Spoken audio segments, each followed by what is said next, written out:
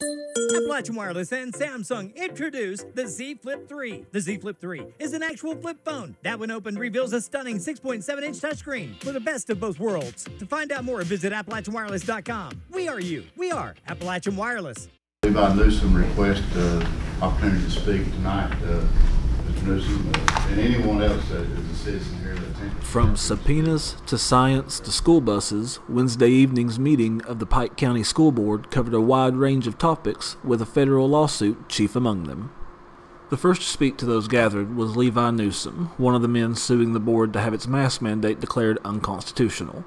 Newsom was in attendance, along with a few other residents, with the goal of serving subpoenas to multiple Pike County board members. He was unable to deliver the subpoenas, however, as he was not authorized to serve the documents, a fact that was brought up during the meeting by board attorney Neil Smith. So I can't get these out? They won't accept them. Will you guys accept them? No? We're going to follow whatever our attorney No. suggests. No, they should be properly served. All right.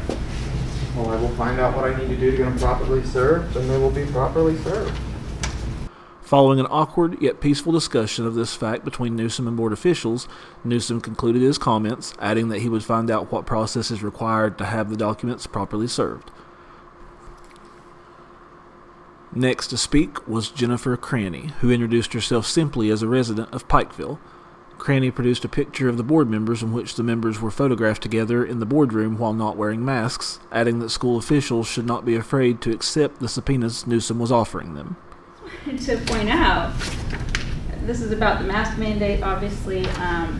Is this your all's picture right here, standing right here without masks? Yes, ma'am. That's shame. Why? Why? How can you honestly not feel like hypocrites every single day? This is ridiculous. How can you tell parents that they have to mask their babies and you have authority over their bodies? But look at you guys. This is a shame. We here in Pikeville, we pray at our board meetings. We're honest. We don't hide from subpoenas. We man up and we take it.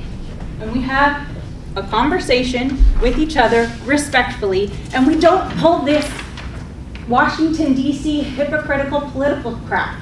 We don't do that. That's all I have to tell you. Thank you, ma'am. Once their opinions had been heard, Newsom, Cranny, and a few other audience members who had been seated near them all left the room together. Mountaintop News approached Newsom outside of the boardroom and offered him a chance to comment on camera. However, he declined, stating that he did not want to publicize the case. He did add that he may be willing to speak over the phone, but did not commit to a time, stating only that he would contact the station. As of press time, Newsom had not reached out to comment. Newsom and the parent of a Pike County student filed the lawsuit and are representing themselves. And while that may give the appearance of a grassroots effort, evidence uncovered by Mountaintop Media indicates it may be more like AstroTurf. A search of court records across the nation uncovered at least 14 more lawsuits which are nearly identical to the Pike County complaint. They include another lawsuit in Kentucky in Callaway County, as well as 7 school districts in Ohio and Dallas independent schools in Texas, as well as 5 lawsuits against a single California school district. All of the complaints were filed in the past month, present the same arguments in the same order, seek relief on the same grounds, and threaten to seek removal proceedings against officials in each school district. And while there are some differences, many of the passages read the same, word for word, across all of the lawsuits. In fact, some of the documents in the Pike County case include references to one of the other lawsuits. The similarities weren't lost on school officials. The lawsuit, again, is a copy and paste lawsuit that originated in Cleveland, Ohio.